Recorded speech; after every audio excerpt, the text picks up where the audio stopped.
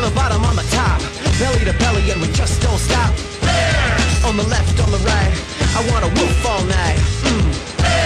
On the bottom, on the top, belly to belly, and we just don't stop. On the left, on the right, woof all night.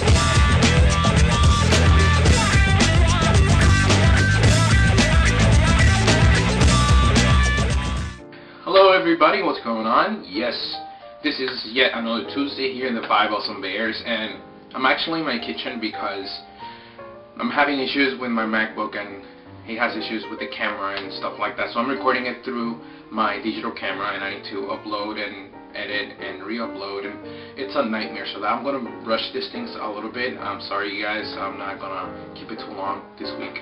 I think Mr. Vincent forgot to jump on the wagon and answer this week's question. So it's okay. He can make up, next week or something. So excited because this is Mr. Jeremy's weekend. The question he posted is very interesting. Wow, coming from someone like myself who lost a lot of weight, I have a mentality of how I want my body to look, and even though that I'm not quite there yet, it's interesting. I have two people who I would love to have a body of, to be honest. If you notice on our page, if you see 10 minutes cooking with Brad, beautiful. I'm sorry, but this guy's beautiful, and I would love to have that body of his. He has a little gut, and he's beautiful. Beautiful. That's it. Beautiful. Actually, I have a friend, and I think he watches my videos here too. His name is William. Wanted to take the time and say hello to him because he sent me the most beautiful emails. And I'm very tough when it comes to actually answering people's emails and messages on MySpace and stuff like that. But I never have issues talking to him. He's beyond beautiful, and he's such a sweet, nice guy. And I have shared pictures with him that I have never shared with anybody else. So he's a lucky one, I said. But I'm the lucky one because he's sent me pictures as well. So I like that. I really do.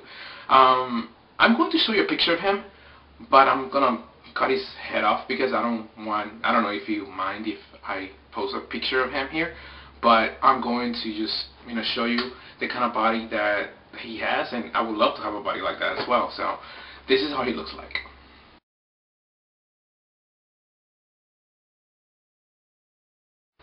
Yeah, and I don't know, he's such a sweet, nice guy, and I really like talking to him back and forth in email, something that I hardly ever do. So yeah, if I had to choose a body, it would be either Brad's or Mr. Williams. I don't know which one.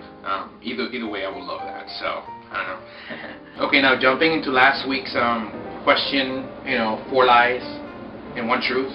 Let's see, question number 1 was, I have commitment issues, that's why I'm single, and I have to say that is a big fat lie. Number 2, I'm really a millionaire. For those of you who have followed me on my videos, no, that's not true because I've moved like 3,000 times because lack of money. So yeah. Number 3 was, I have been married once, and that's a lie. How can I be married? I know some people are, so I don't know. Number 4 is, I'm a very materialistic person, and no, that's not true. Number 5 is, I have been arrested 2 times, and that is the truth. I've been arrested 2 times.